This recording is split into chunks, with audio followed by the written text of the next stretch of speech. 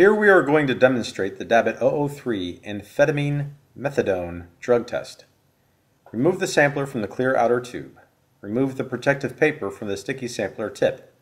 Dab the sticky sampler tip on the material to be tested, collecting as much of the material as possible on the tip.